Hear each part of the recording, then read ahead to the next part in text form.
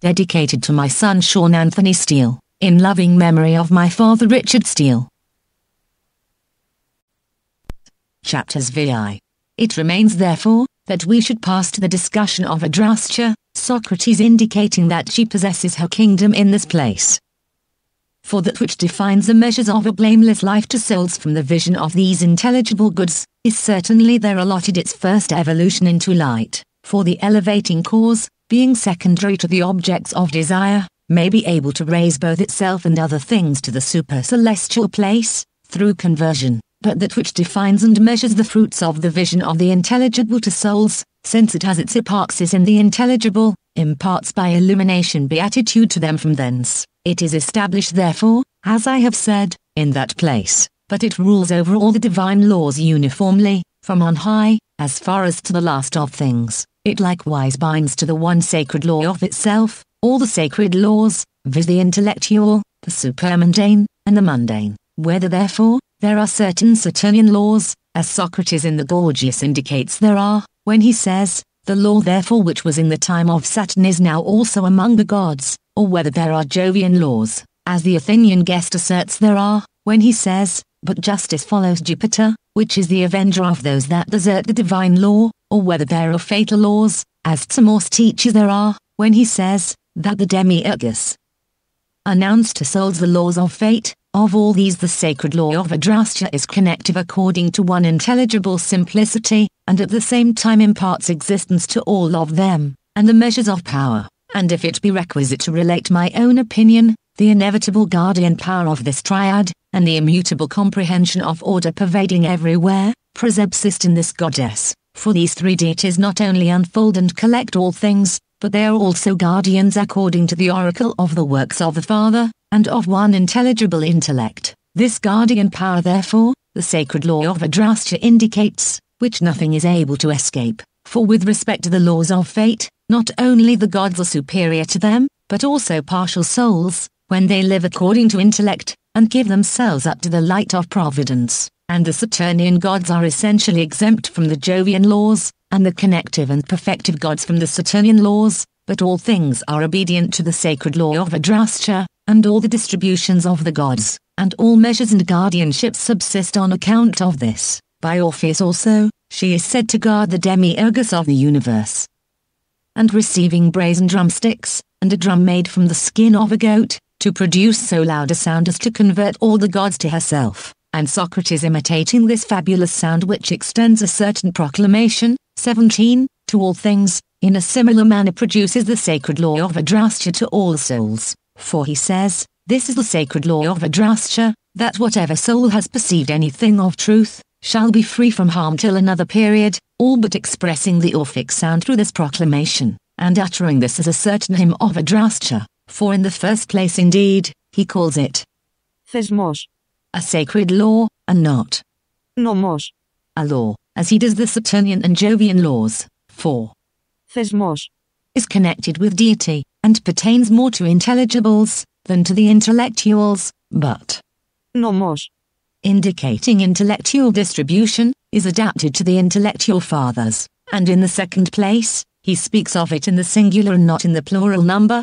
as Timaeus does of the fatal laws. In the third place therefore, he extends it to all the genera of souls, and evinces that it is the common measure of their happy and blessed life, and the true guard of those souls that are able to abide on high free from all passivity, for such is the meaning of the words.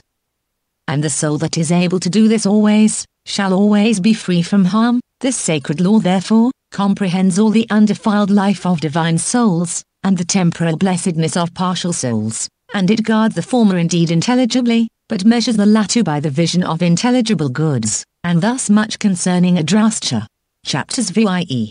With respect to what remains therefore, we shall summarily say, that the supercelestial place is the first triad of the intelligible and at the same time intellectual gods, possessing three peculiarities, the unfolding into light, the collective, and the defensive. It likewise comprehends all these intelligibly, and in an unknown manner, conjoining indeed intellectuals to intelligibles, but calling forth the prolific powers of intelligibles, receiving in itself the plenitude of forms from the intelligible paradigms, and producing its own meadow from the fontal summit which is there, but from the one intellect it gives subsistence to the three virtues, perfects all itself by intelligible impressions, and in its ineffable bosoms receives a whole of intelligible light, at one and the same time also it abides in the occult nature of the intelligible gods, and proceeds intelligibly from thence, shines forth to the view of intellectuals, and converts and draws upward by ineffable powers all the images of its proper union which it has disseminated in everything. To this place likewise it is necessary that we should mystically approach, leaving in the earth all the generation producing life, and the corporeal nature, with which on coming hither we were surrounded as with a wall, but exciting alone the summit of the soul to the participation of total truth, and the plenitude of intelligible nutriment. Chapter 6. After this intelligible and unknown triad however, which presides over all the intellectual, 18, genera, let us survey the triad which connectedly contains the bond of them, intelligibly and at the same time intellectually, for it is necessary that prior to intellect and the intellectual gods, the cause of connectedly containing should be in these gods, and that this being established in the middle of the intelligible and intellectual order, should extend to all the divine multitudes, all the genera of beings, and all the divisions of the world. For what is it which primarily connects things, if, as some say, the nature of spirit and local motion, body itself which is connective of other things will require connection, for every body according to its own composition is dissipable and divisible, which also the Alingest indicating to those who make corporeal principles, says that the essence which is so much celebrated by them, is broken and dissipated. Body therefore, is not naturally adapted to be connective of other things, nor even if a power of this kind pertain to bodies, would spirit be able to afford us this power, because it is always defluous and dissipated, and diffusing itself beyond that which bounds it. But if we suppose that habits and connective forms which are divided about bodies illuminate their subjects with connection, it is perfectly necessary that they should effect this by being present with them. But how will these habits and forms connect themselves? For it is difficult to devise how this can be effected, for these being distributed about material bulks, and divided together with their subjects, require a boundary and connection, but they are not naturally adapted to be bounded or connected from themselves, because they have not an essence self-begotten and self-subsistent. That however, which neither produces nor perfects itself, cannot connect itself, and moreover, every habit, and every material form is automotive, and depends on another more ancient cause, and on this account is inseparable from subjects, not being able to verge to itself. But if abandoning these, we should assert that souls which are incorporeal and self-begotten, are the first efficient causes of connection, where shall we place the partible and at the same time impartible nature of souls, that which is mixed from the partible and impartible, that which participates of the genera of being,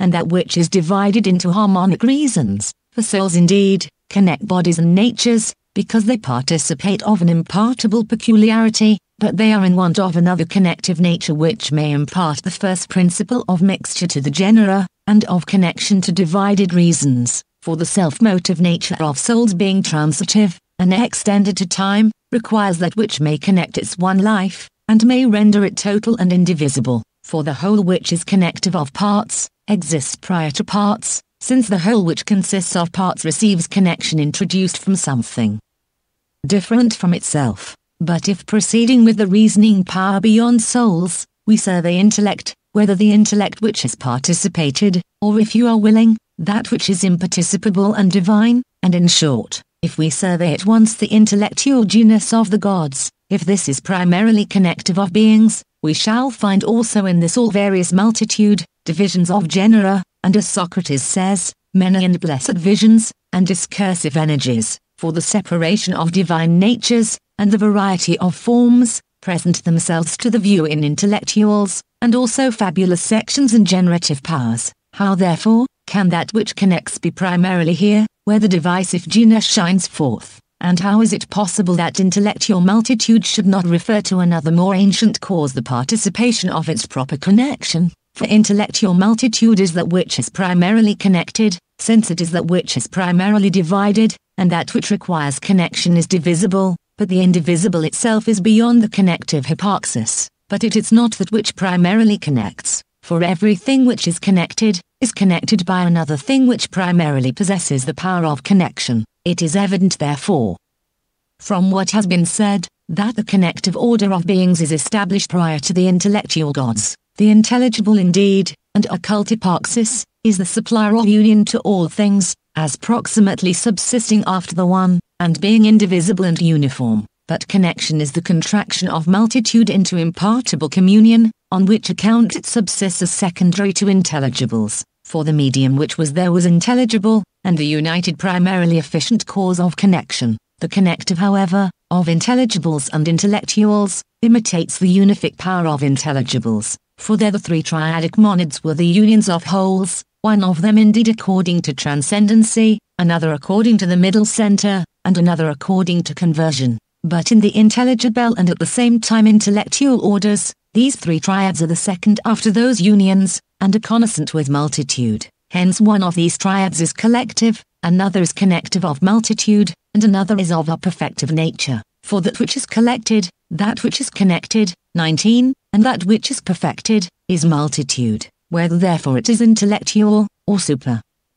mundane, or any other multitude, it is collected, connected, and perfected through these three triads, and when collected indeed, it is elevated to the union of intelligibles, and is firmly established in them. When it is connected, it abides impartible and undissipated in its progeny, and when it is perfected, it receives completion from its proper parts or powers. Since, however, it is necessary that beings abiding, proceeding and returning should enjoy this triple providence, there are indeed three pre-existent collective monads, three connective, and three perfective monads, and we do not say this, that on account of the good of secondary natures, first natures are thus divided, and preside over so many orders and powers, but they indeed are always the primary causes of good to things subordinate, while we from inferior natures recur to the causes of wholes. The intelligible therefore, and intellectual triads, perfect things triadically, and always connect and collect them into union, but the intelligible monads generate without separation and unically, their permanences,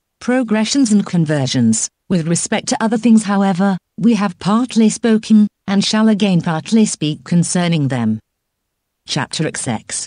Let us therefore speak at present concerning the connective triad. This then, Socrates, in the Phaedrus, calls the celestial circulation, because indeed, it possesses the middle center of imparticipable life, and is that which is most vital itself of life. He calls it circulation, as comprehending circularly, and on all sides all other lives, and divine intellections, for on account of this, souls also which are elevated to it, are perfected according to intellection, and are conjoined with intelligible spectacles. The circulation of the heaven, however, is always established after the same manner, for it is an eternal, whole, one, and united intelligence, but the circulation of souls is effected through time, subsists in a more partial manner, and is not an at once collected comprehension of intelligibles. Souls, therefore, are carried round in a circle, and are restored to their pristine state, the celestial circulation always remaining the same, because, however, it gives completion to the bond of the intelligible and intellectual gods, and connects all the orders in their abiding, proceeding, and returning. Socrates calls it celestial. Fortsamore says, that this, sensible, heaven also, compresses on all sides the elements that are under it, and that on this account, no place is left for a vacuum. As, therefore, the apparent heaven is connective of all things that are under it, and is the cause of continuity, coherence and sympathy, for the intervention of a vacuum would interrupt the continuity of things, and the subversion of this continuity would destroy the sympathy of bodies. Thus also that intellectual heaven, binds all the multitudes of beings into an impartible communion, illuminating each with an appropriate portion of connection, for intellect participates of the connective cause in one way, the nature of soul in another, and a corporeal state of being in another. For through the highest participation of connection, intellect is impartible, but through second measures of participation, soul is partible and impartible, according to one mixture, and through an ultimate diminution, bodies possessing a partible hypostasis, at the same time remain connected, and do not in consequence of being dissipated perish, but enjoy their own division and imbecility. The whole of the connective triad therefore, is denominated heaven according to the hypoxis of itself, but the breadth of life which is spread under it is called circulation, for in things apparent to sense, the period of the heavens is motion, and is as it were the life of body. Chapter C. If however it be requisite to discover the triadic nature of it from what has been laid down, we must employ the mode of analogy. Since therefore Plato himself calls the back of the heaven one thing, and its profundity another, it is evident that the celestial arch is the third thing, for the arch which is under this, he directly calls subcelestial. But as we say that the supercelestial place is established above the back of the heaven, so likewise we must grant that the subcelestial is different from the celestial arch, for the heaven is bounded, supernally indeed by the back, but beneath by the arch, and it is comprehended indeed by the supercelestial place, but it comprehends the subcelestial arch. It is evident therefore from these things, that the heaven presents itself to our view as triadic, according to its back indeed, connectedly containing all things in one simplicity, but according to its arch bounding the whole triad, and according to its profundity, itself proceeding into itself, and constituting the middle breadth of connection and coherence. The back, however, of the whole celestial order, is an intelligible deity, being perhaps allotted from hence this appellation, but it is intelligible as in the connective triad, externally compressing, and connectedly comprehending all the kingdom of the heaven. It likewise imparts to all the gods by illumination a uniform and simple comprehension of secondary natures, and is supernally filled with intelligible union. Hence also, divine souls being led through all the celestial profundity, stand indeed on the back of the heaven, but the circulation carries them round as they stand, and thus they survey what is called the supercelestial place. The station therefore, is the establishment of souls in the intelligible watchtower of the heaven, extending to souls sameness, undefiled power, and undeviating intellection. But the circumduction is the participation of a life full of vigor, and the most acute energy, and the common presence of both these, comprehends the prolific energy, the quiet motion, and the stable intellection of intelligibles. But the celestial profundity, is the one continuity of the whole triad,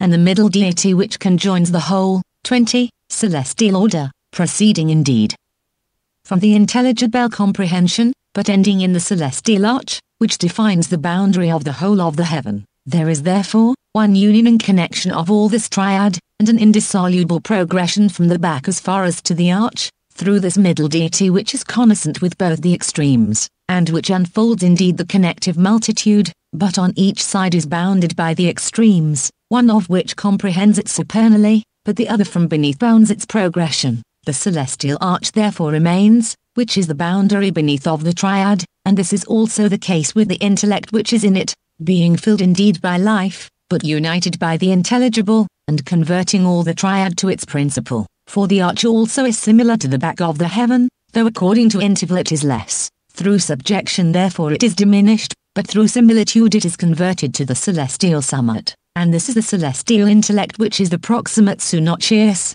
21 of the subcelestial arch. Hence each, 22, arch is called the intellectual boundary of the intelligible and intellectual gods. The whole connective triad therefore, is allotted such a division as this, the back, των οτών, according to the intelligible, κατά των νοητών, the profundity according to life, and the arch according to intellect. But the whole of it is one and continued, because that which connects all other things, ought much more to be connective of itself. For each peculiarity of the gods begins its energy from itself, the peculiarity indeed, which is collective, fixing itself collectively in the highest union, that which is convertive of wholes, converting itself to the principle, and that which is undefiled preserving itself prior to other things pure from matter. Hence the connective peculiarity also, prior to its participants, connects itself intelligibly and intellectually, and through this connection the nature of the heaven is asserted to be one and continued. For all the triad converges to itself, and preserves its proper wholeness united, and most similar to itself according to nature, and the arch indeed, proximately connects all intellectuals, and compresses them on all sides. But prior to this, the celestial profundity itself, which also comprehends the arch, binds together the whole orders, and prior to these, the celestial back uniformly comprehends according to one ambit of simplicity, all the celestial kingdom itself, and all things that are contained under it, and binds them to themselves, by connective power and hyparxis. For in the things also that are apparent to sense, the concave circumference of the heavens, proximately compresses the elements, and does not suffer them in their indefinite motions on all sides, to be dissipated and blown away. and still prior to these, the celestial bulk strongly compresses and impels all things to the middle, and leaves no void place. But there is one comprehension of all these, viz. The back of the heavens, which is the cause to the heavens of similitude, and to the elements of contact with the heavens. For the smooth and equable nature of the back of the heavens, as Timor says, makes the whole of heaven similar to itself, and always the natures which comprehend are connective of the natures that are comprehended. It is necessary therefore from things that are apparent, to transfer the similitude to the Father of the intellectual gods, heaven, and to survey how he is both one and triple, supernally indeed, and beneath, possessing the intelligible and intellect, but according to the middle possessing life, which being the cause of progressions and intervals, and generative powers, we have properly arranged accord to interval under the celestial profundity. 23, since Plato himself also calls the summit the back, for those, says he, that are called immortals, when proceeding beyond the heaven they arrive at the summit, stand on the back of the heaven, he calls therefore, the summit of the celestial order, and beyond, the back of the heaven, which things are in a remarkable manner the prerogatives of the first of the synopses, for connectedly containing all things in the one summit of his hypaxis, according to the oracle, he wholly exists beyond, and is united to the supercelestial place, and to the ineffable power of it, being enclosed on all sides by it, and shutting himself in the uniform comprehension of intelligibles. For what difference is there between saying that the first of the synopses is shut in the intelligible place of survey, and evincing that it is proximately comprehended by the supercelestial place, which was intelligible, but expanded in intellectuals? If however, that which is beyond is the first, the summit is evidently co-arranged with the rests, and is exempt from them. But if the first is a thing of this kind, being established according to the intelligible summit, and imparting by illumination to the other gods, contact with the intelligible, and with the paternal port, it is indeed necessary that there should be a middle and an extremity, the one according to the celestial profundity, but the other according to the termination of the whole circulation. If however the circulation of the whole of the heaven is one and continued, the peculiarity of this order must be assigned as the cause of this, for being connective of the whole orders of the gods, and prior to other things of itself, and being as it were the center and bond of the divine genera, it in the first place binds and connects itself, and extends itself to one life. The heaven therefore is one and at the same time triple, and proceeds into three monads, being both unapparent and apparent, and that which is between these, and imitating the intelligible gods who subside into intelligible triads. Chapters XI. If you are willing however from what is written in the Cratylus, to see the peculiarity of this order, in the first place, let this be considered by you as an argument of the Synotia established in the middle, that a twofold habitude of it is delivered, one, towards intelligibles, but the other towards intellectuals, for it is said to see the things above, and to generate a pure intellect. Hence, of intelligibles it is the intelligence, but of intellectuals the intelligible, for the cause of intellect subsists prior to an intellectual cause, and that which is at once both these, especially gives completion to the middle order of intelligibles and intellectuals, for the collective deity, perceiving intelligibles, or rather being united to them, does not primarily give subsistence to a divine intellect, and the perfected deity, producing together with the middle divinity intellectuals, proximately perceives intellectually the celestial order, and not the intelligibles prior to the heaven, but the middle divinity alone, occupying the intelligible and intellectual center, equally indeed extends to both, but perceiving intelligibles intellectually, it is the cause of intellectuals intelligibly. Since however, habitude to its causes precedes the power, 24, in it which is generative of intellectuals, Socrates beginning from this habitude, delivers also a second power suspended from it, but sight directed to things above is very properly assigned the appellation of celestial, as seeing the things above. This therefore, perfectly defines for us a habitude more ancient than the connectedly containing order, jointly assuming it to be intellectual as with reference to intelligibles, and sight as with reference to the objects of sight, though it intellectually perceives itself, and is intelligible in itself, but the intelligible of it, as with reference to that which is primarily intelligible, is allotted an intellectual order. What follows however, unfolds the habitude of this middle to intellectuals, for Socrates adds, whence also, O Hermogenes, those who are conversant with things on high say that heaven generates a pure intellect, and that this name is properly assigned to it, The order therefore, of the heaven is expanded as a middle in the middle intellectual and intelligible gods, comprehending at once the intelligible and intellectual in one impartible connection, subsisting similarly with respect to each of these, and being equally distant from the first intellectuals, and the unical intelligibles. Hence it is said to perceive intellectually the things above, and thus to produce a pure intellect. Assuming this therefore, in the first place from what has been laid down, in the next place we should attend to this, that the celestial order being triple, and the whole of it intellectually perceiving intelligibles, and producing intellectuals, the first monad indeed in an eminent manner intellectually perceives intelligibles, for it mingles itself with intelligibles, knows intelligible intellect, is united to the natures prior to itself, and is impartible as in impartibles, super-expanding itself towards intelligible simplicity. But the third monad is especially generative of intellectuals,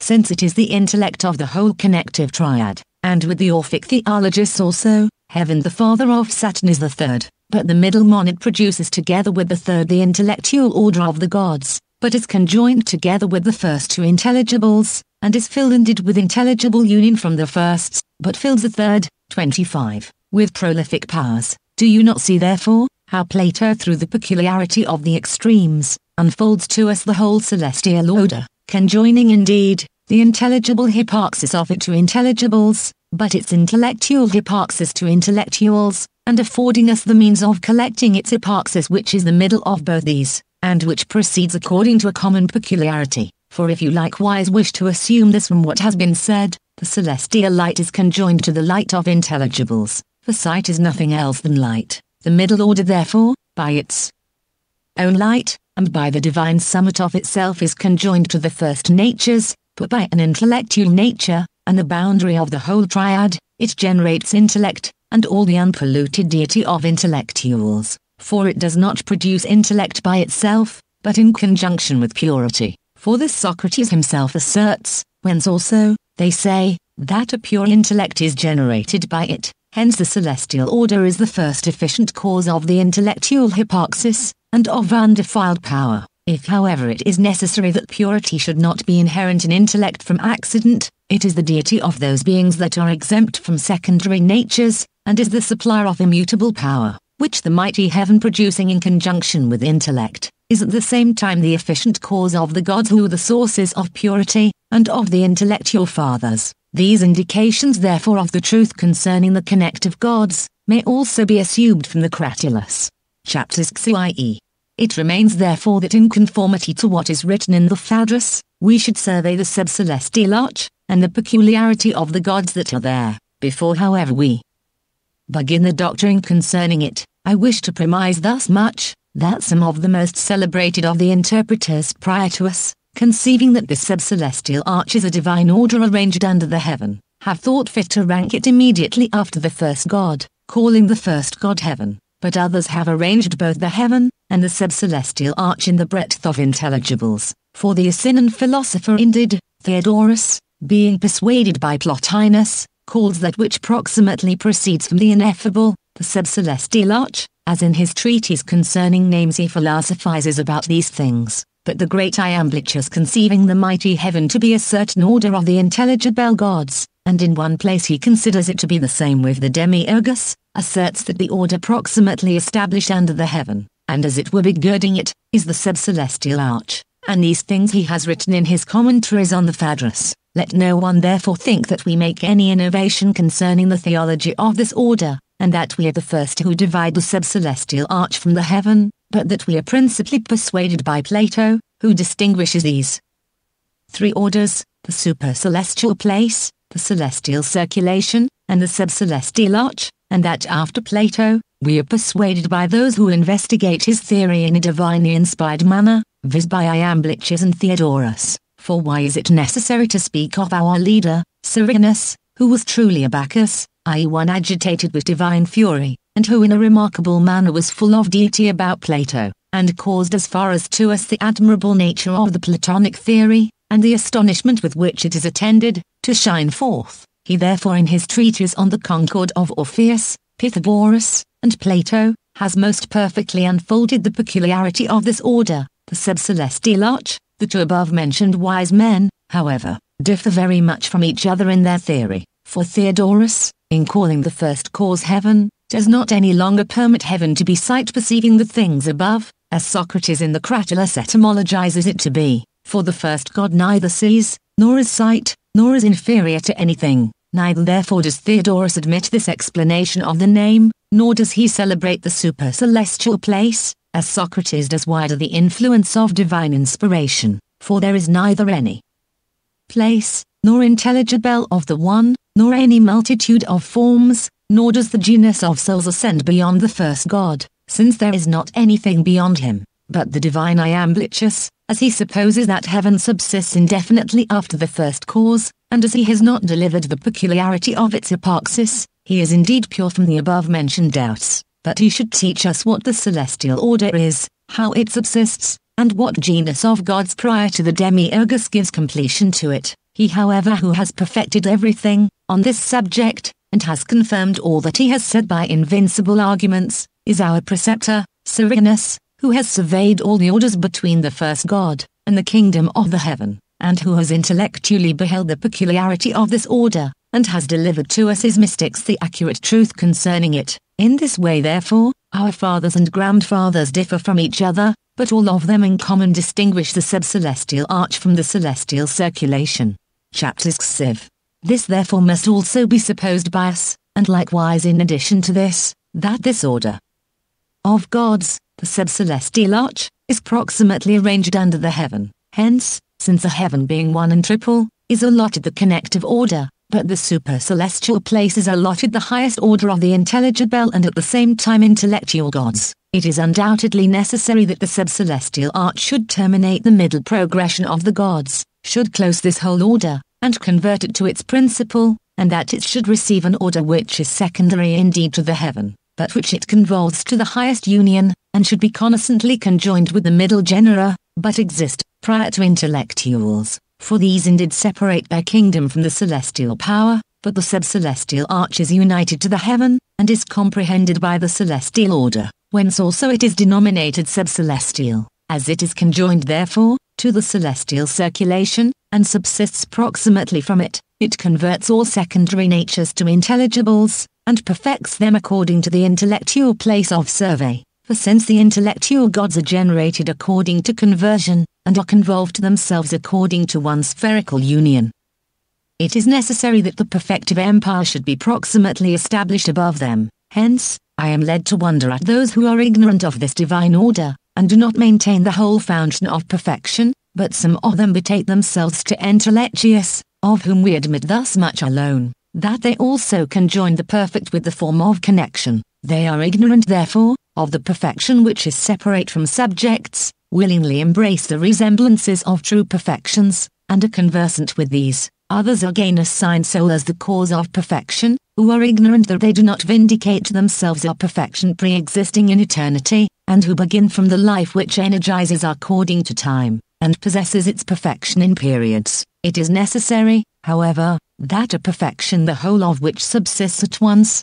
should be prior to that which is divided, and that stable perfection should be prior to that which is moved, for the motion itself which is according to time, is indigent of end, and of the desirable, and is evolved about it according to parts. In the third place, after these, others recur to intellect, and suppose the first perfection to be intellectual, for intellect indeed, is energy and intellect to a perfection, but it aspires after divine perfection, subsists about it, and is converted to itself through it. It is necessary therefore, that the cause of conversion should exist prior to the intellectual genera which are converted to divine perfection, and that the leader of the perfection which is one, should be expanded above the natures which are perfected. Deservedly therefore, does the subcelestial arch prior to all intellectual natures, pre-establish an order of gods convertive and perfective of all the secondary divine genera, and on this account, Plato elevates the gods and daemons that follow Jupiter, to this arch, and through this to the heaven, and the supercelestial place,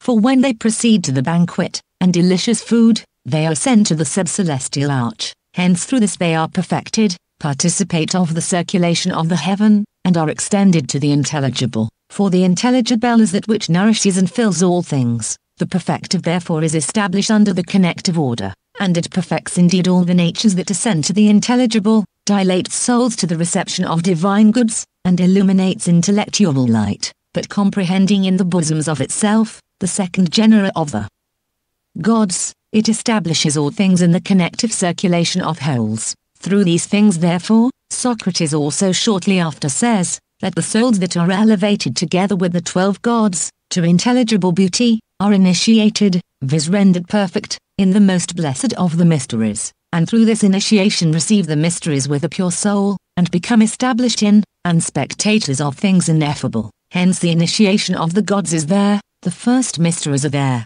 nor is it at all wonderful, if Plato also tolerates us in calling the gods of this order, teletarchs, since he says, that the souls that are there are initiated, the gods themselves indeed initiating them. But how is it possible otherwise to denominate those who are the primary sources of teletor initiation, than teletarchs? For I indeed, perceiving so great an energy even as far as to the names themselves, do not see how they can be called differently. Initiation however, being one and triple, for the perfective are co-divided with the connective gods, Plato calls the one union of it the subcelestial arch, in the same manner as he calls the connective order heaven, but the depth which is in it is indicated by his admitting that there is in it an extreme subjection, and a steep path to the summit of the arch. As therefore, in the order prior to this, we thought it proper to arrange the intelligible according to the summit, the vital according to the profundity, and the intellectual according to the extremity, which defines the whole celestial circulation.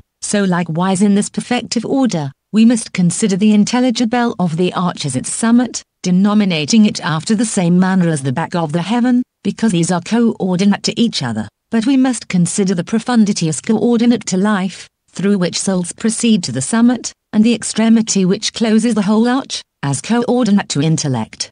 Chapter XXV. This whole order however, which is united to the order prior to it, we must analogously divide, for the perfective gods are spread under all the connective triad, and one of these indeed, is the supplier to the gods of stable, 26, perfection, establishing all the gods in, and uniting them to themselves. But another is the primary source of a perfection generative of wholes, exciting things which precede according to essence, to the providence of secondary natures, and a third is the leader of conversion to causes, convolving everything which has preceded, to its proper principle. For through this triad everything which is perfect is self-sufficient, and subsists in itself, everything which generates, is perfect, and generates full of vigor, and everything which aspires after its proper principle, is conjoined to it, through its own perfection. Whether therefore, you assume the power of nature which is perfective of things that are generated, or the perfect number of the restitutions of the soul to its pristine state, or the perfection of intellect which is established according to energy in one, all these are suspended from the one perfection of the gods, and being referred to it, some are allotted a greater, but others a less portion of a perfect hyparxis, and every perfection proceeds from thence. But in short, perfection is triple, one indeed being prior to parts, such as is the perfection of the gods, for this has its subsistence in unity, pre-existing self perfectly, prior to all multitude, for such indeed is the we of the gods, not being such as the one of souls, or of bodies, since these indeed are in a kindred manner conjoined with multitude, and are commingled with essences, but the unities of the gods are self-perfect, and subsist prior to essences, generating multitudes, and not being generated together with them. But another perfection is that which consists of parts, and which derives its completion through parts, such as is the perfection of the world, for it possesses the all-perfect from its plenitudes, and a third other perfection, is that which is in parts, but thus also each part of the world is perfect, for as this universe is a whole consisting of wholes, so likewise it is perfect from the perfect parts that are in it, according to Timaeus, and in short, perfection is divided after the same manner as wholeness, for, as Timaeus says, they are conjoined with each other. Hence also the perfective genus is connascent with the connective, and the perfective monad is arranged under all the connective genera. And as the wholeness of the heaven which connectedly contains parts is triple, so likewise perfection is triple. And if it be requisite to deliver my own opinion, all the perfections are derived from all the leaders, but the perfection which is prior to parts, pertains in a greater degree to the first leader, that which consists of parts, to the middle, and that which is in a part, to the third leader. But prior to this triad, is the intelligible triad, which is uniform perfection, and an all-perfect hyparxis, and which Timos also denominates perfect according to all things.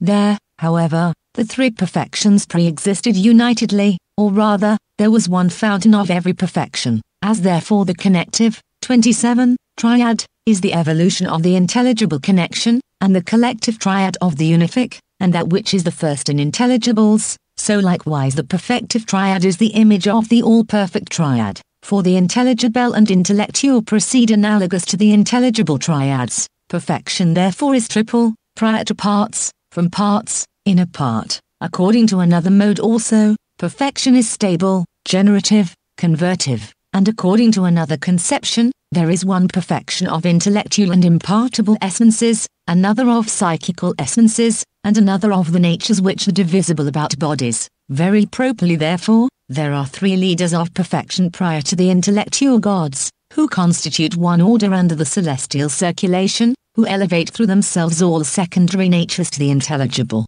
perfect them by intelligible light, convert and conjoin them to the kingdom of the heaven, impart an unsluggish energy to the natures that are perfected, and are the guardians of their undefiled perfection. Chapter XXVI.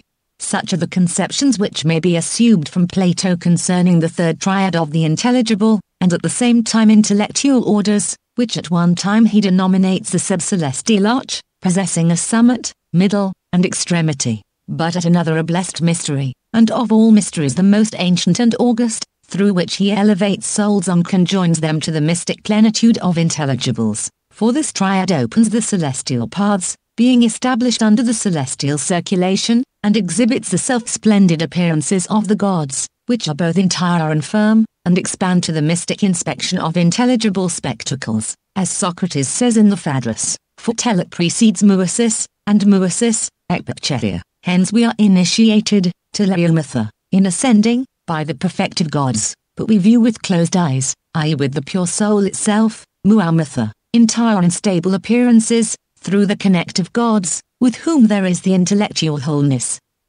and the firm establishment of souls, and we become fixed in, and spectators of hypoptoomon, the intelligible watchtower, through the gods who are the collectors of wholes. We speak indeed of all these things as with reference to the intelligible, but we obtain a different thing according to a different order. For the perfective gods initiate us in the intelligible through themselves, and the collective monads are through themselves the leaders of the inspection of intelligibles, and there are indeed many steps of ascent, but all of them extend to the paternal port, and the paternal initiation, in which may the teletarchs, who are the leaders of all good, likewise establish us, illuminating us not by words, but by deeds. May they also think us worthy of being filled with intelligible beauty under the mighty Jupiter, and perfectly free us from those evils about generation with which we are now surrounded as with a wall. May they likewise impart to us by illumination this most beautiful fruit of the present theory, which, following the divine Plato, we have sufficiently delivered to those who love the contemplation of truth. Chapter XXVII.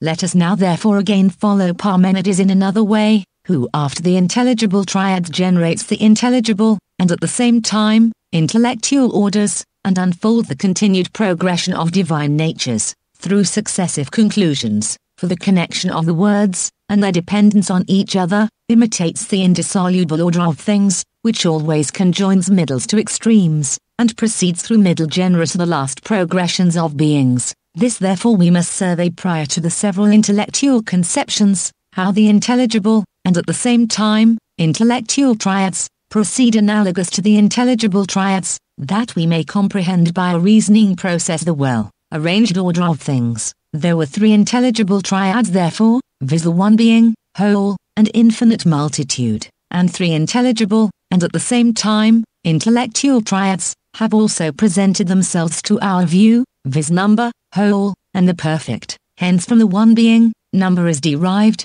from the intelligible whole, the whole that is in these, and from infinite multitude, the perfect, for the infinite which is there was all-powerful, and all-perfect, comprehending indeed all things, but being itself incomprehensible. To the all-powerful therefore and all-perfect, the perfect is analogous, possessing a perfection which is intellectual, and secondary to the first effective and intelligible perfection. The whole also which is both intelligible and intellectual is allied to the intelligible whole, but it differs from it, so far as the latter possesses wholeness according to the one union of the one being, but the one of the former appears to be itself by itself a whole, consisting of unical parts, and being appears to consist of many beings. These wholenesses therefore, being divided, differ from the wholeness which precedes according to union and is intelligible, for the wholenesses of this whole are parts of the intelligible wholeness. In the third place therefore, we must consider number as analogous to the one being, for the one being is there indeed occultly, intelligibly, and paternally, but here in conjunction with difference it generates number, which constitutes the separation of forms and reasons. 28. For difference itself first shines forth in this order, being power indeed, and the duad in intelligibles, but here it is maternal, and a prolific fountain, for their power was collective of the one, and the one being, on which account also it was ineffable, as existing occultly in the one and in hypoxis, but here difference separates indeed being in the one. After this likewise, it multiplies the one proceeding generatively, and calls forth being into second and third progressions, breaking indeed being into many beings, and dividing the one into more partial unities, but according to each of these completing the decrements, the wholes remaining. Very properly therefore does Plato make the negations of the one from this, for here the many subsists, through difference which divides being in the one, since a whole also which is denied of the one, is intellectual and not intelligible. The negation therefore says that the one is not a whole, so that the affirmation is, the one is a whole. This whole however is intellectual and not intelligible. Parmenides also denies the many as follows, the one is not many, but the opposite to this is, the one is many. The multitude of intelligibles, however, does not make the one to be many, but causes the one being to be many, and in short, every intelligible is characterized by the one being, for in the intelligible being and the one are complicated, and are connascent with each other, and being is most unical, but when each of these proceeds into multitude, they are separated from each other, and evince a greater difference with respect to each other. Each of these also is divided into multitude through the prolific nature of difference. From these things therefore, it is evident that the intelligible and intellectual orders, being analogous to the intelligible orders, proceed in conjunction with diminution. Chapter XXVII. After this however, let us discuss each of them, beginning according to nature. First, therefore, the intelligible, and at the same time intellectual number presents itself to our view, and which is connected with multitude. For every number is multitude, but with respect to multitude, one kind subsists unitedly, and another kind with separation. Number, however, is separate multitude, for there is difference in it. For in the intelligible there was power, and not difference, and this power generated multitude, and conjoined it to the monads. Number therefore is in continuity with intelligible multitude, and this is necessary, for the monad was there, and also the duad, since whole also was there, and was always monadic, and becoming to be two, has no cessation, hence the monad and the duad were there, which are the first and exempt principles of numbers, and in these multitude was unitedly, since the monad which is the fountain of numbers, and the duad possess all multitude according to cause, the former paternally, but the latter maternally, and on this account intelligible multitude is not yet number, but is intelligibly established in the uniform principles, I mean the monad and the duad, generatively indeed, in the duad, but paternally in the monad. For the third God was father and mother, since if animal itself is in it, it is also necessary that the cause of the male and the female should there primarily pre-exists, for these are in animals. Hence according to Timaeus, and according to Parmenides, the maternal and the paternal cause are there, and in these, intelligible animals, and intelligible multitudes are comprehended. From these first principles also number together with difference proceed, and they generate the monads and the duads which are in number, and all numbers, for both the generative and the paternal subsist in these in a feminine manner. All the monads likewise of this triad are paternal, hence prior to other things they participate of the monadic cause, but according to the power of difference, for there indeed, I mean in the intelligible, the maternal was paternally, but here the paternal subsists maternally, just as there, the intellectual subsists intelligibly, but here the intelligible, intellectually. From that order therefore, the first number subsists proximately, but being generated analogous to the first triad of intelligibles, it also evidently proceeds from it. Hence also, Parmenides beginning his discourse about number, reminds us of the first hypothesis through which he generates the one being, asserting that the one participates of essence, and essence of the one, in consequence of this subsisting according to the triad, and this very properly, for being intelligible and intellectual, so far indeed, as it is allotted an intelligible order in intellectuals, it proceeds from the summit of intelligibles, but so far as it precedes the intellectual orders, it proceeds from the intellectual of intelligibles. In that intelligible triad, however, the one was of being, and being of the one, through the ineffable and occult union of these two, and their subsistence in each other. But in the intelligible and at the same time intellectual triad, difference presenting itself to the view, which is the image of the concealed and ineffable power in the first triad of intelligibles, and luminously exerting its own energy, separates the one from being, and being from the one, leads each into divided multitude, and thus generates total number. For number, as we have frequently said, is divided and not united multitude, and subsists from the principles according to a second progression, but is not occultly established in the principles. Hence also, it is simply different from multitude, and in intelligibles indeed, there is multitude, but in intellectuals number, for there indeed, number is according to cause, but here multitude is according to participation, for there indeed, division subsists intelligibly, but here union has an intellectual subsistence. If therefore number proceeds from these, and is allotted such an order, Parmenides very properly especially mentions these triads, asserting that the one participates of essence, and essence of the one, 29, and that through these the many become apparent, for one of these indeed, is the illustrious property of the first triad, but the other of the third triad, and in the first triad indeed, participation, 30, was the presubsistence of the union of the one and being, but in the third triad many intelligibles present themselves to the view, Plato all but proclaim that the most splendid of intelligibles subsists according to intelligible multitude, though multitude is there occult, and uniformly, for according to each order of divine natures, multitude is appropriately generated in the extremities. Chapters 6.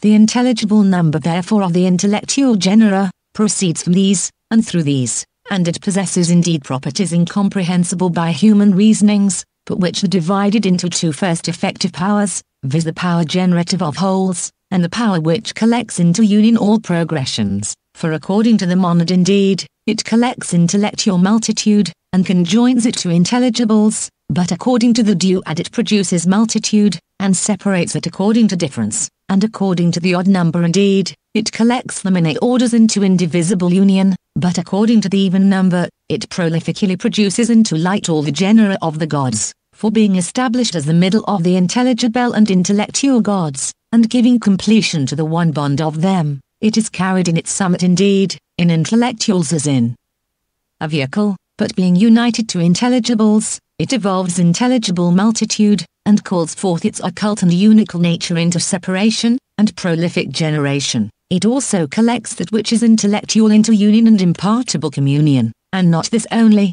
but generating all things as far as to the last of things, according to the incomprehensible cause of the duad and the nature of the even number, it again unites the preceding natures and convolves them according to the monad, and the sameness of the odd number. Through unity indeed, and the duad, it produces, 31, collects and binds all things intelligibly, occultly, and in an unknown manner to the intelligible, and effects this even in the last matter and the vestiges of forms which it contains. But through the even and odd number it constitutes the two coordinations, viz. The vivific and the immutable, the prolific and the effective, all the impartible genera of fabricating and animal producing powers, those powers that preside over a partible life, or partible production, the more intellectual and singular mundane natures, and which belong to the better coordination, and those natures that are more irrational and multiplied, and which give completion to the subordinate series, and again, through this divided generation we may see that each of the preceding natures, is united and at the same time multiplied, is indivisible and divided in its causes, and through diminution is separated from them, and we attribute indeed things that are more excellent and more simple to the nature of the odd number, but things that are less excellent and more various, to the nature of the even number. For everywhere indeed, the odd number is the leader of impartible, simple, and unical goods, but the even number is the cause of divided, various, and generative progressions, and thus we may see all the orders of beings woven together according to divine number, which is most ancient, intellectual, and exempt from all the denumerated genera. For it is necessary that number should exist prior to the things that are numbered, and that prior to things which are separated there should be the cause of all separation, according to which the genera of the gods are divided, and are distinguished in an orderly manner by appropriate numbers. If therefore in intellectuals there are divisions, contacts, and separations of the preceding natures, and likewise communications of coordinate natures, it is necessary that number should be prior to intellectuals, which divides and collects all things intelligibly by the powers of itself. And if all things subsist occultly, intelligibly, in an unknown manner and exemptly in this summit, 32, there is a number of them, and a peculiarity unical and without separation. Number therefore subsists according to the middle bond of intelligibles and intellectuals, being indeed expanded above intellectuals through intelligible goods, but subordinate to intelligibles through intellectual separations, and it is assimilated indeed to intelligibles according to the power which is collective of many things into union, but to intellectuals according to the power which is generative of the many from the one. But from this highest place of survey of the intellectual gods, it constitutes the first intellectual numbers themselves, which have the nature of forms, are universal, and preside over the whole of generation and production. It likewise constitutes the second numbers, which are supermundane, and vivific, and measure the gods that are in the world.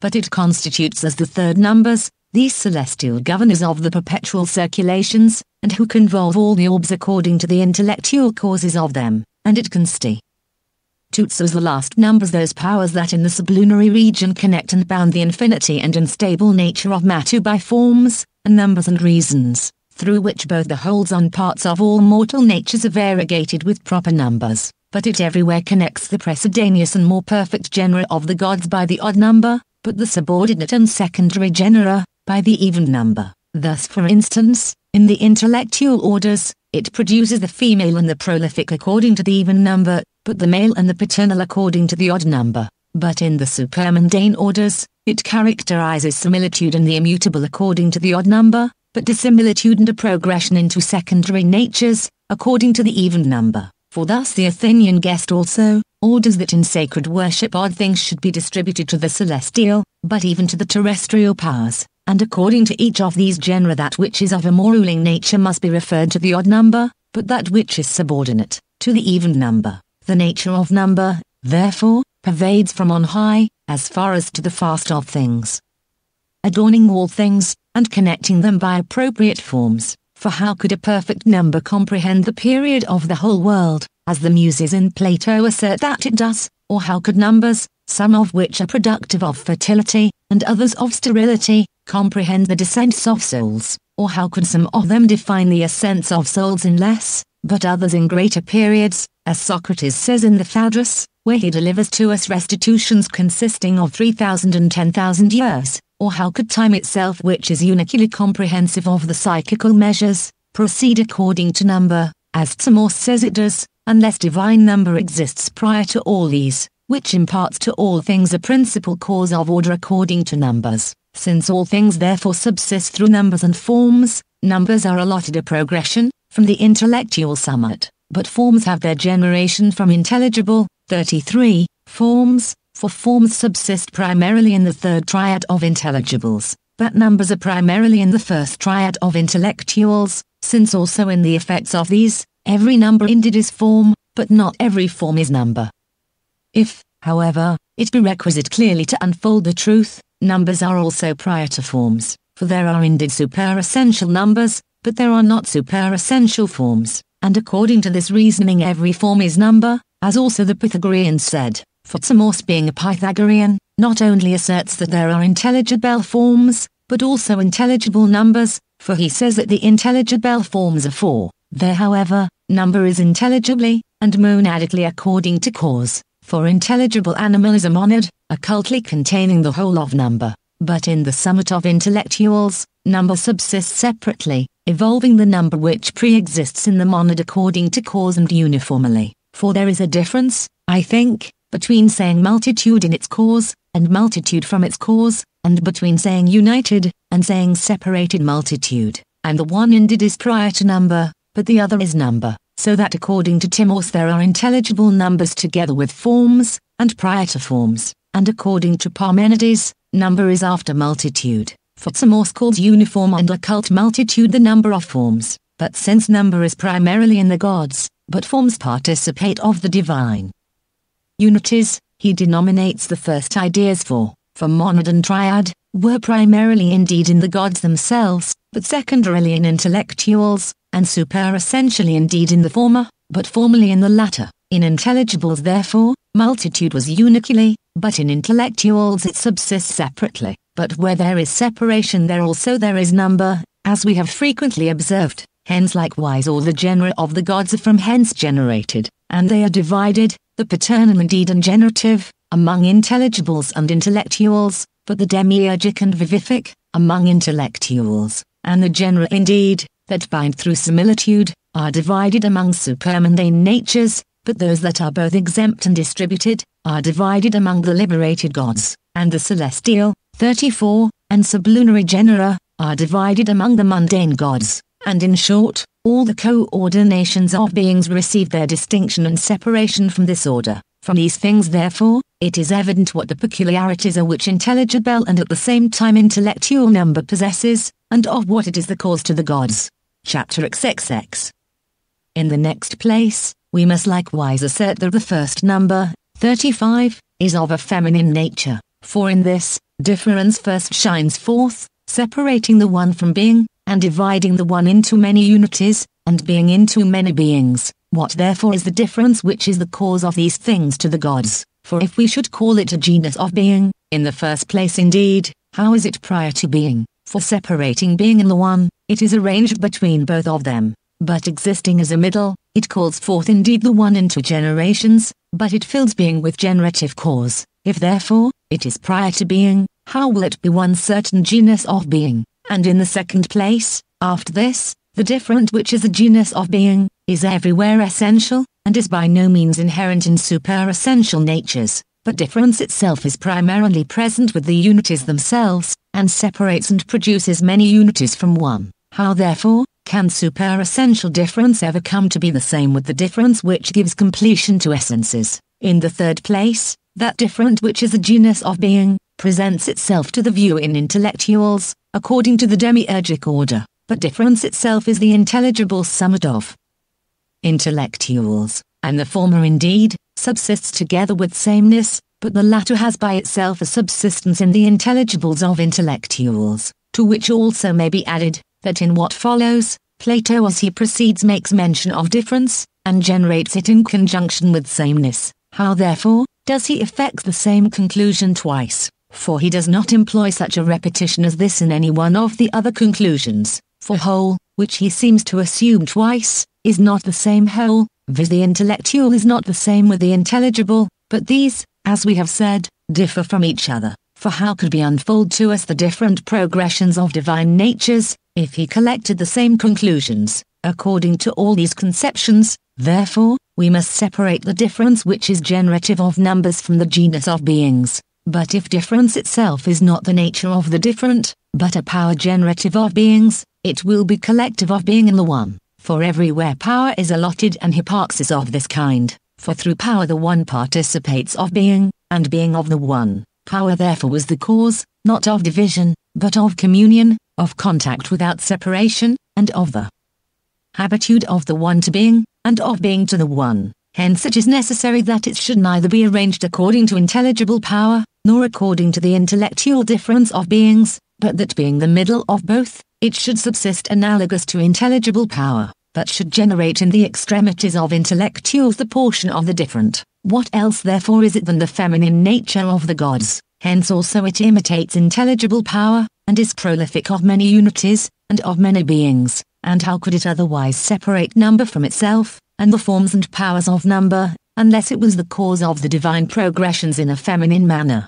Multitude therefore is paternally in intelligibles, but maternally in intellectuals. Hence, in the former indeed, it subsists monadically, but in the latter according to number. Very properly therefore, in the second genera of the gods also, union is derived from the male, but separation from the female divinities, and bound indeed proceeds from the males, but infinity from the females. For the male is analogous to bound, but the female to infinity. The female, however, differs from infinite power, so far as power indeed is united to the Father, and is in him, but the female is divided from the paternal cause, for power is not only in the female divinities, but is also prior to them, since the intelligible powers are in the male divinities, according to Timaeus, who says that the power of the demiurgus is the cause of the generation of perpetual natures. For the demiurgus says to the junior gods, imitating my power, produce and generate animals. Power therefore is prior to the male and the female, and is in both, and posterior to both, for it pervades through all beings, and every being participates of power, as the Alingest says, for power is everywhere, but the female participates in a greater degree of its peculiarity, and the male of union according to bound. That the first number therefore, which presents itself to the view from intelligibles, is of a feminine nature, is through these things evident. Chapter XXXI.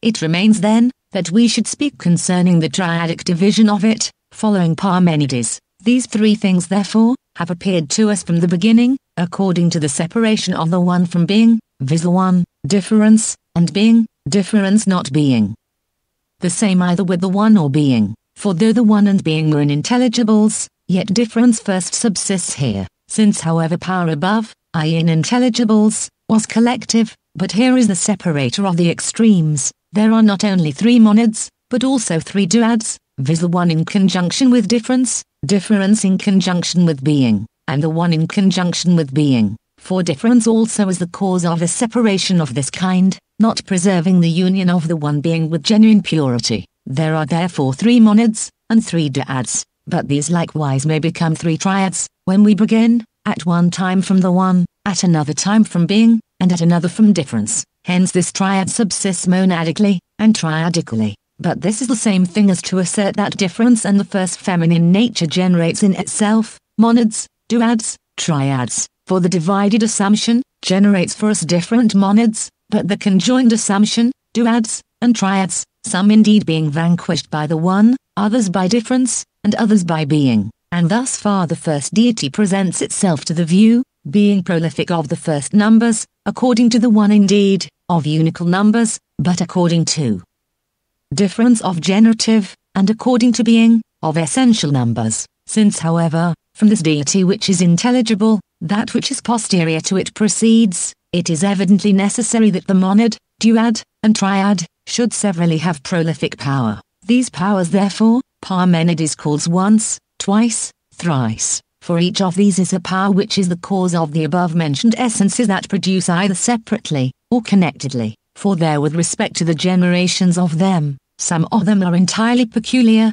but others are common to secondary natures. The progeny therefore of these are, the oddly odd, the evenly even and the evenly odd, 36, and of these, the oddly odd, indeed, as we have before observed, is collective into union of the divine progressions, but the evenly even is generative of wholes, and proceeds as far as to the last of things. The evenly odd however, is mixed, having its subsistence from both the even and the odd. Hence we must establish the first is analogous to bound, but the second is analogous to power, and the third is analogous to being. And you may see, how indeed in the first order all things had a primary subsistence, viz. Monad, duad, triad, but how in this order, all things are secondarily and subordinately, and the mixture which is the triad, subsisted there indeed in one way, but here the evenly odd subsists in another way, for there the extremes were odd, because they were intelligible, but here the even is more abundant, and the intelligible somewhat only is odd, for the middle of the triad is analogous to power,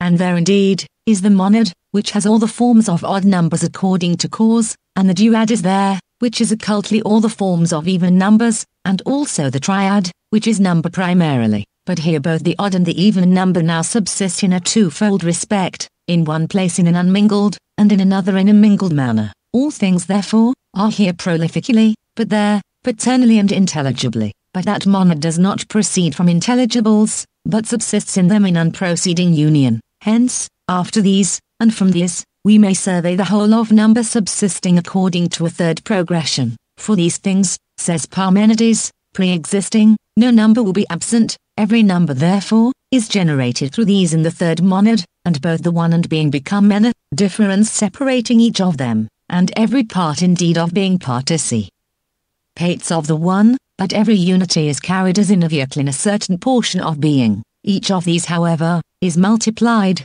intellectually separated, divided into minute parts, and proceeds to infinity. For as in intelligibles, we attribute infinite multitude to the third triad, so here, in this triad we assign infinite number to the third part of the triad. For in short everywhere, the infinite is the extremity, as proceeding in an all-perfect manner, and comprehending indeed all secondary natures, but being itself participated by none of them. In the first monad therefore, there were powers, but intelligibly. In the second, there were progressions and generations, but both intelligibly and intellectually. And in the third, there was all-powerful number, unfolding the whole of itself into light, and which also Parmenides denominates infinite. It is likewise especially manifest that it is not proper to transfer this infinity to quantity. For how can there be an infinite number, since infinity is hostile to the nature of number? And how are the parts of the one equal to the minute parts of being? For in infinites there's not the equal. But this indeed has been thought worthy of attention by those who were prior to us. Chapter XXXII. The division therefore into three, having been demonstrated by us, we shall briefly observe, that the one appears to be minute according to this order, the one itself proceeding into a multitude of unities, and being in a similar manner becoming generated in conjunction with the one. For those three monads are the intelligible comprehensions of all orders, and they at once preside over all the progressions from intelligibles, produce all of them in an exempt manner, and collect them to the intelligible causes. Since however, Plotinus admits that number is prior to animal itself, and says that the first being produces from itself number, and that this is established as a medium between the one being, and animal itself but is the basis and place of beings, it is worthwhile to speak likewise concisely about this. For if he says that animal itself has intelligible and occult number, as comprehended in the monad, he speaks rightly, and accords with Plato. But if he says that animal itself comprehends number, now separated, or which has a multiform subsistence, and is the progeny of difference, intelligible multitude is not a thing of this kind, for there indeed, the one is being, and being is the one. Hence animal itself is according to all things perfect, but in number, the one is separated from being, and being from the one, and each of the parts is no longer an intelligible whole, as an animal itself, for that is a whole of wholes, and everywhere the one was with being in the parts of it, and animal itself was only begotten. But number proceeded after the twofold coordinations, I mean the monad and duad, the odd and the even number. How therefore, can we place in animal itself the first number? If however, someone should say that number exists there, it is according to cause and intelligibly, but it is intellectually separated by difference. And farther still, in addition to these things, if animal itself is surveyed by someone in the demiurgic order, and he denominates it the plenitude of forms, and the ineligible of the demiurgic intellect, it will thus have intellectual number, as being arranged near the intellectual end. But if he should call intelligible animal number, in this case there will be separation and difference in the gods, whom we have asserted to be established above the whole of things, according to supreme union. For all section and division originate from the intellectual gods, since here difference proceeds, adorning things in conjunction with the one and being. How therefore, does the division of the unities into minute parts, or the multiform nature of beings pertain to intelligibles, and how can the multitude of all forms accord with the first animal itself? For the tetrad was there, divided by the monad and triad, a division of this kind, being adapted to the third order of intelligible forms. For as the one being is a monad, but eternity is a monad and duad, for to be is conjoined with the ever, so animal itself is a monad and triad. Since, however, it comprehends in itself the cause of all number, Timos denominates it the tetrad, which is comprehensive of the four first effective causes,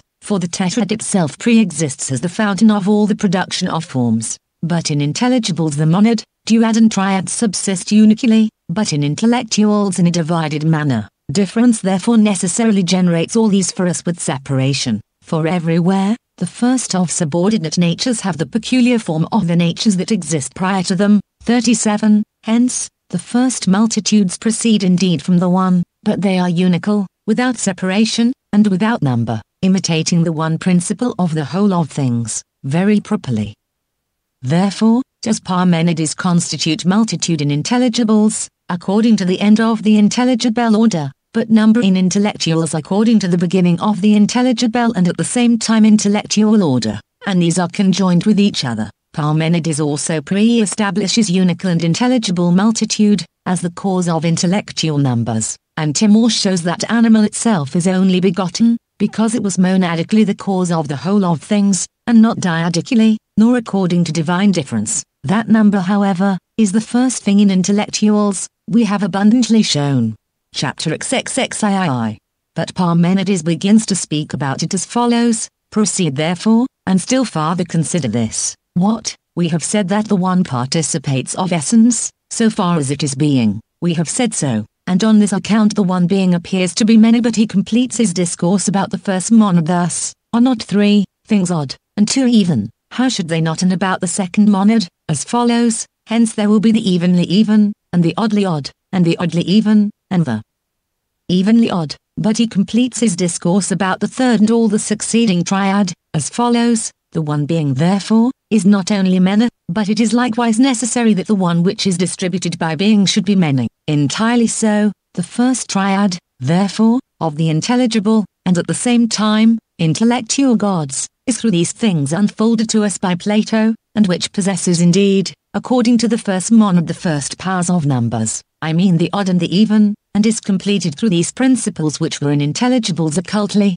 viz. Monad, duad, triad. But according to the second monad it possesses the second powers of numbers which subsist from these, i.e. from the first powers, for the section of the forms of the even number is allotted a second order, and the oddly odd is subordinate to the first odd numbers. But according to the third monad, it possesses the more partial causes of divine numbers, hence also, a separation into minute parts, infinity, all perfect division, and unical and essential number are here, receiving indeed, the unical and the essential from unity and being, but the separation of number from difference, for everywhere difference is in the three monads, but it particularly unfolds the multitudes of numbers, according to the third monad, generates more partial gods, and divides being in conjunction with the gods, for neither is deity in these imparticipable, because unity is not separate from being, nor is essence destitute of deity, because neither is being deprived of the one. Since, however, all things are in each of the monads, but unically and intelligibly in the first, generatively, and according to the peculiarity of difference in the second, and intellectually, and according to being in the third.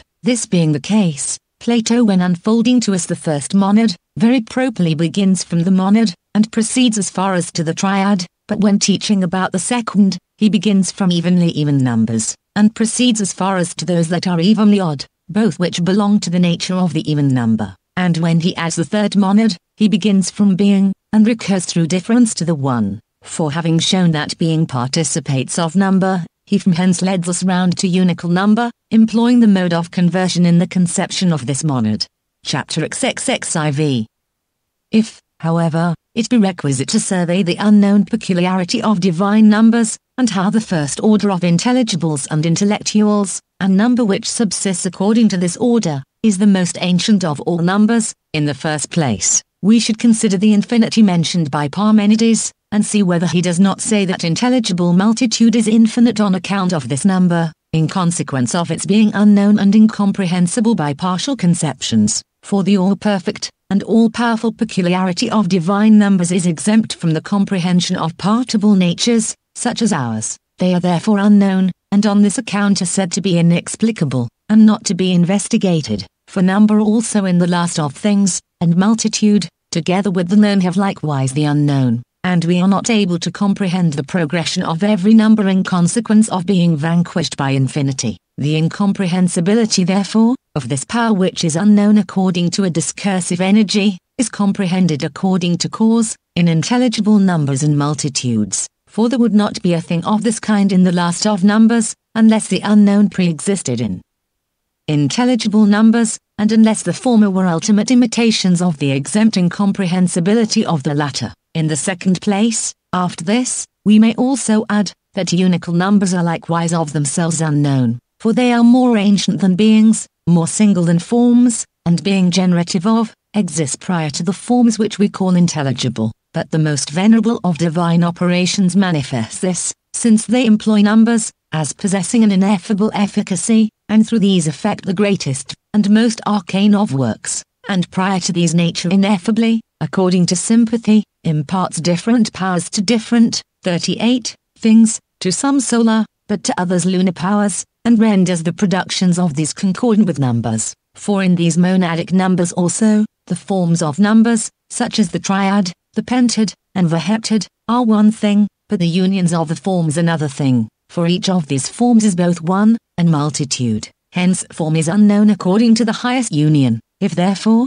monadic number participates of a certain unknown power, much more must the first number possess this peculiarity uniquely, exempt from the whole of things. And besides this, we may also assume the anagogic power of numbers, not only because they define the periods of the physical restitutions, circumscribing our indefinite by appropriate measures, perfecting us according to these measures, and conjoining us to our first causes, but because likewise, number in a remarkable manner possesses a certain power of attracting to truth, as Socrates says in the Republic, leading us to intelligibles from a sensible nature, 39, as therefore, the last number is allotted this peculiarity, what ought we to say about the first number? Is it not this, that it unfolds intelligible light, especially persuades to an establishment in intelligibles, and through its own order announces to us the uniform power of principles? If therefore, we rightly assert these things, we shall in a greater degree admire Timos, who having placed time over the perfections of souls, and the whole world, through which it would become more similar to animal itself, says, that time proceeds according to number, and by number measures the existence of total souls, and as in intellectuals, number is established above the celestial circulation, collecting and causing it to be one, thus also in sensibles. Timos says, that time being number measures the celestial periods, and comprehends in itself the first causes of the perfection of the periods. If also, Socrates in the Republic, in the speech of the Muses, speaks about the one and entire period of the universe, which he says a perfect number comprehends, does it not through these things appear that divine number is perfective of wholes, and restores them to their pristine state, and that it measures all periods? The power likewise of collecting things imperfect to the perfect, accedes to all things from number, which elevates souls from things apparent to those that are unapparent, illuminates the whole world with the perfection of motion, and defines to all things measures, and the order of periods. But if not only a perfect number contains the period of a divine generated nature, 40, but another second number after this is the lord of better and worse generations, as the same Socrates says, number will not only restore things to their pristine state, but will also be of a generative nature, and it is evident that these things subsist in a divided manner, according to the second and third periods of numbers, but at once, and contractedly in the first of numbers. The first number there, 4, is generative, mensurative, and perfective of generated natures. Chapter XXXV.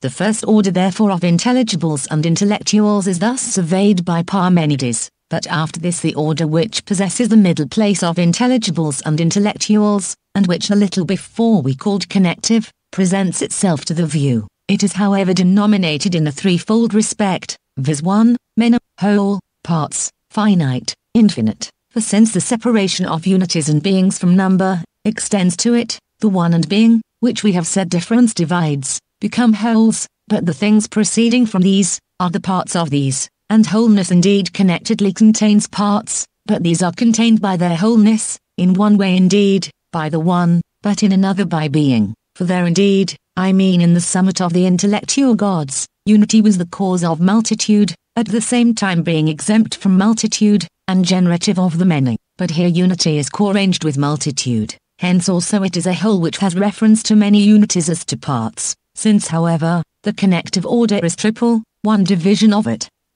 being intelligible, another intelligible and intellectual, and another intellectual. The first monad indeed subsists according to the one and the many, but the second, according to whole and parts, and the third, according to the finite and the infinite. For where the first triad ends, there the second has its beginning. Hence, in the triad prior to this, Parmenides infers that the one is many, and in this triad, he concludes the same thing together with what remains. There however, the one was generative of infinites, but here the one is comprehensive of many, the whole of parts, and the finite of infinites. Hence, there indeed, unity is exempt from the many, but here it is co-arranged with multitude. Hence also, the first co-arrangement generates whole together with parts, but the subsistence of whole and parts produces the finite and at the same time infinite, for these are successive to each other, viz. the one, the whole, the finite, and the things which are as it were in an opposite arrangement to these, the many, parts, infinites,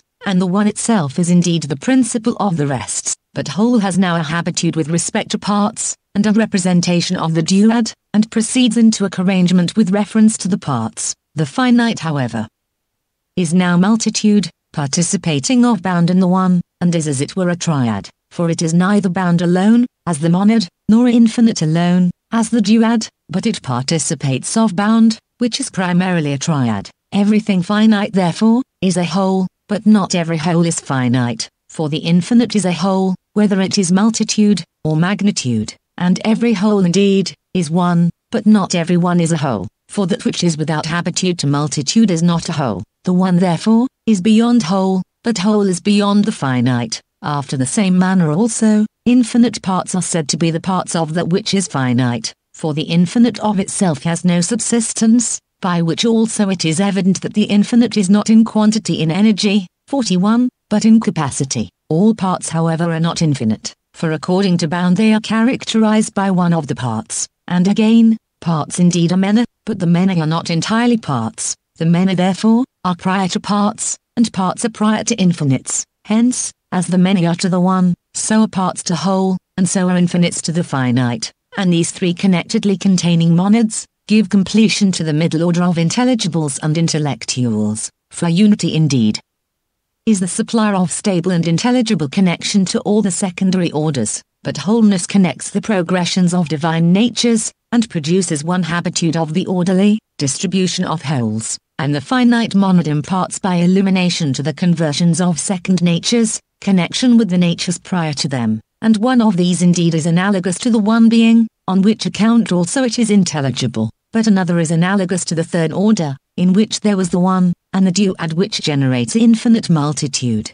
Such is the connective triad, which Parmenides exhibits to us through these things. The one therefore, is one and many, whole and parts, finite and infinite multitude. Let no one however, be disturbed that Plato calls the one or being infinite multitude, for he calls the one and being when they have proceeded and are divided, infinite in multitude. For all multitude indeed, is referred to the intelligible infinity, but divided multitude, and which has proceeded perfectly, is most signally infinite. Since therefore, all the primary causes of intellectuals are in this triad, and all things are disseminated in its bosoms, the first Synoptius indeed, comprehends these causes as multitude, being himself an intelligible unity, and the flower as it were of the triad. But the second comprehends indeed secondarily these causes, but co-arranged and co-multiplied within, and the third, together with all perfect division, connects the multitude comprehended in himself. Each of them also is connective, but one is bounding,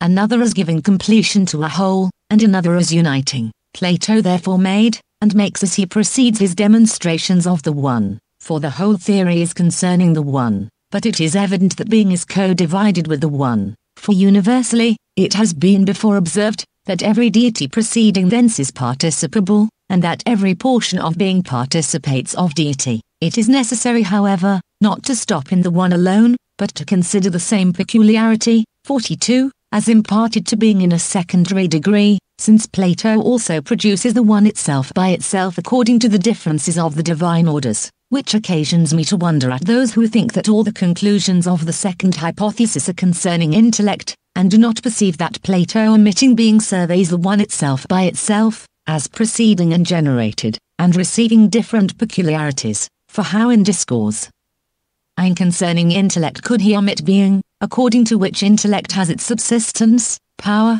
and energy, for the one is beyond the nature of intellect, but being gives hypoxis to intellect, and intellect is nothing else than being. This opinion however of these men may be confuted by many other arguments, but if the three connective gods are divided after the above-mentioned manner, and the intelligible connective deity is one many, but the intelligible and at the same time intellectual deity is whole and parts, and the intellectual is finite and infinite, each of them is very properly called much, for each of the synoptes according to his own peculiarity is our multitude. For the first about the mena, receives many synonyms of a more partial nature, the second receives these according to parts, and the third, according to infinites. If therefore, there are certain partial gods who are allotted this peculiarity, they are comprehended in this first triad.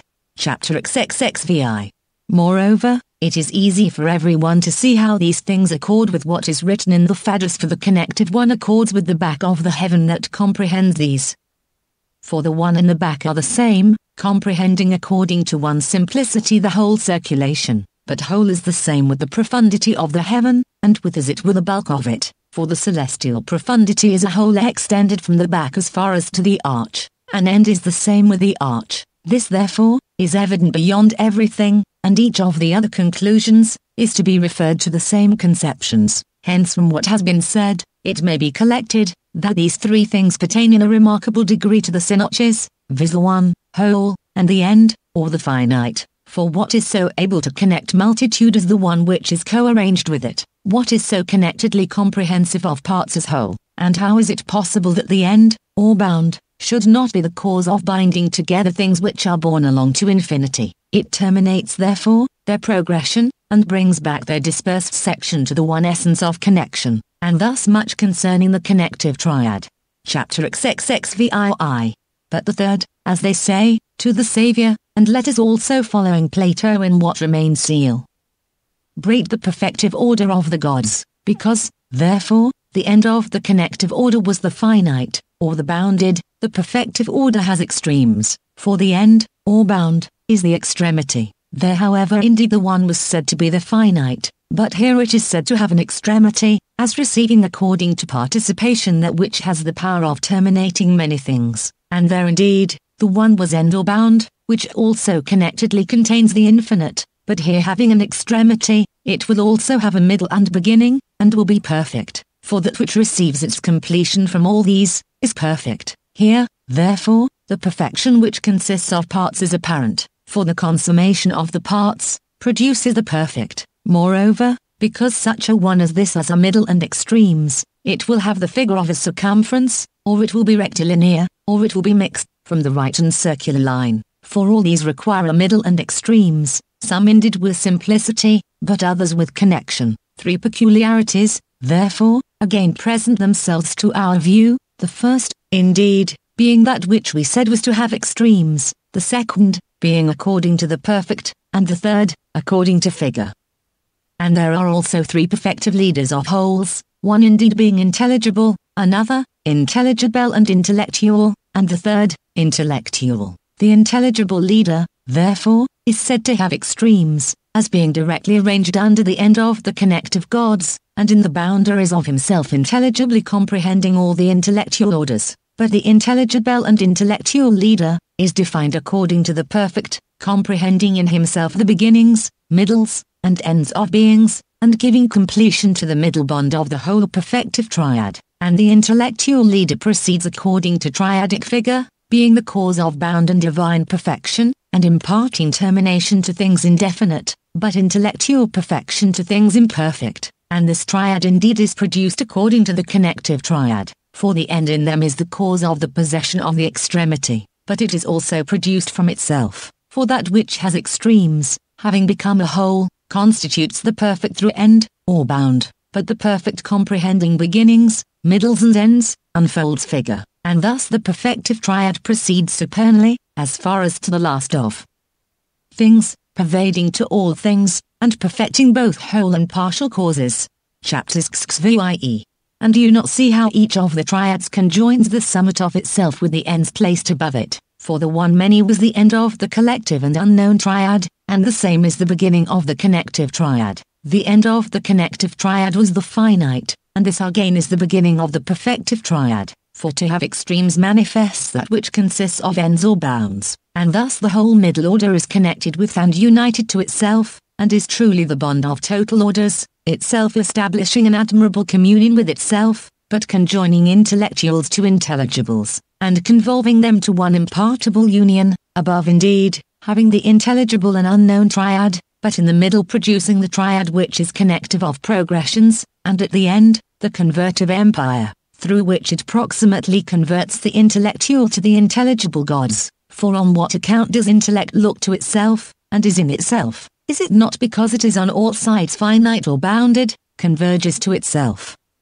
and convolves its appropriate energies about itself? But why is it perfect, and full of intellectual goods? Is it not because it first participates of the perfection of the above-mentioned leaders, and subsists according to them, possessing a self-perfect essence and intellectual perception? After what manner likewise is it said to be a sphere, both by Plato and other theologists? Is it not because it is the first participant of figure, and is intellectually figured according to it? All conversion, therefore, all perfection, and every intellectual figure, accede to the intellectual gods, from the perfective triad. For the intelligible leader of perfection, gives perfection to the ends and summits and hypaxes of wholes. But the intelligible and intellectual leader terminates their progressions which extend from on high as far as to the last of things, and the intellectual leader comprehends in his own perfection, the conversions of all the gods, and bounds and perfects through figures their progressions to infinity. Chapter XXXIX. Looking therefore to this division, we may be able to survey causally many things which are to be found among other theologists. For why is one of the deities of the unknown triad carried in the first of the worlds, but another in the middle breadth, and another in the extremity? It is because the first of these was uniform, but the second proceeded according to difference, and the third, according to the infinite number of beings. But why of the three connective gods, is the first empyrean, the second ethereal, and the third material? It is because the first indeed subsists according to the one, and connectedly contains the one world, but the second subsists according to whole, and divides the ethereal world, and the third according to the finite, and rules over material infinity. But why again, are the teletocs co-divided with the synopses? Because the first having extremes governs like a charioteer the wing of fire, but the middle comprehending beginnings, ends and middles, perfects ether, which is also itself triple, and the third, which comprehends according to one union, the orbicular, the rectilinear, and the mixed, 43, figure, perfects unfigured and formless matter, giving form indeed Morphosas. to the ineratic sphere, and the first matter, by the orbicular, but to the planetary sphere, and the second matter, by the mixed figure, for the spiral is there, and it gives form to the sublunary region, and the last matter by the rectilinear, for the motions according to a right line are in this region. Hence, the first triad is uniformly the cause of the division of the worlds, but the second has a more abundant representation of section, and of progression into parts, yet does not exhibit to us the multitude of the worlds, and the third unfolds the seven worlds, and the monad together with two triads. So great is the divine conception of Plato, that from these things we may survey the causes of what after his time became apparent. For this, indeed, from what has been said appears to be very admirable, that according to each of the triads, the middle is characteristic of the whole triad. Thus for instance, in the unknown triad, difference is established as the middle between the one and being, but in the connective triad whole is the characteristic, which is the middle of the one, and the finite, and in the perfective triad, the perfect is the characteristic, which is itself established as the middle of that which has extremes, and of figure. For difference is the feminine itself, and the prolific nature of the gods, and whole is itself the form of connected comprehension, binding together many parts, and the perfect is itself the good of perfection, possessing a beginning, middle, and end, and conjoining the end to the beginning, according to the peculiarity of conversion. Being also nothing else than a perfect governor, it is the cause of the peculiarity of these gods subsisting everywhere according to the middle centers. Hence the whole order of the intelligible, and at the same time, intellectual gods, may be surveyed as having its subsistence in the middle. For the intelligible gods, indeed, are especially defined according to hypaxes and summits, on which account also, they are called fathers, and unical gods, for the one and father are in them the same. But the intellectual gods are defined according to ends or extremities, and on this account, all of them are denominated intellects and intellectual.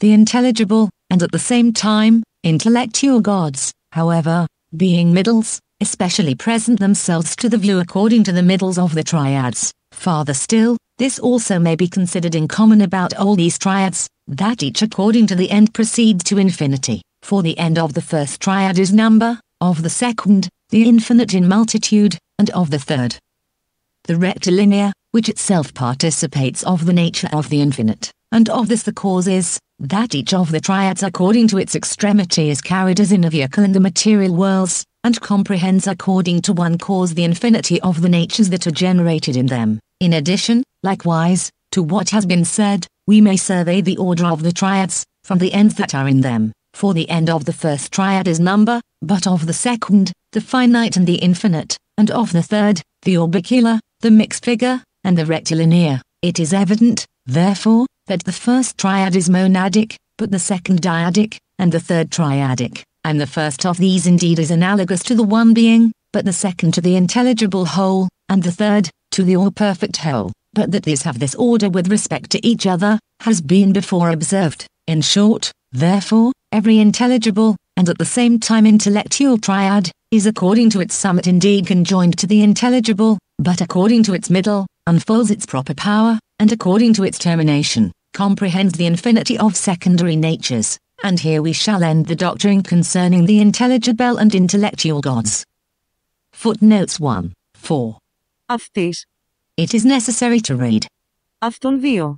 It is necessary to supply in this place in the original. Νοεΐ τρία. In the original, after. Και νουν. In this sentence, it is necessary to supply. Νοητός και νοεός, το δε νοεόν. And after. Νοερός. It is also requisite to supply. Και νοητός. As in the above translation 4. Τελειότατη. It is necessary to read. Τελειότητος 5. After. Την υποάνιαν ψιδά. It is obviously necessary to add. Και τον υπερουάνιον τόπον 6. The sentence that immediately follows this in the original, is so defective, as to be perfectly unintelligible. I have not therefore, attempted to translate it 7. The word. Τελετή. Or initiation, says Hermes, in his miscommentary on the Phaedrus, was so denominated from rendering the soul perfect. The soul therefore was once perfect, but here it is divided, and is not able to energize wholly by itself, he adds, but it is necessary to know that telet, muasis, and epipcheia. Τελετή, μοίησης. And. Εποπτεία. Differ from each other. Telet, therefore, is analogous to that which is preparatory to purifications, but muasis, which is so called from closing the eyes, is more divine, for to close the eyes in initiation is no longer to receive by sense those divine mysteries, but with the pure soul itself, and. Εποπτεία. Epipcheia is to be established in, and become a spectator of the mysteries. 8. Θυσή. Is omitted in the original 9, instead of. Ως εν της πρώτης της νοητής νοερός. It is necessary to read. Ως εν της πρώτης της νοεής νοητός 10. 4. Αυτήν. It is necessary to read. Αυτής 11 δε. Is omitted in the original, which the sense evidently requires to be inserted 12. 4. Ενώσεως. It is necessary to read. Νοησέως 13.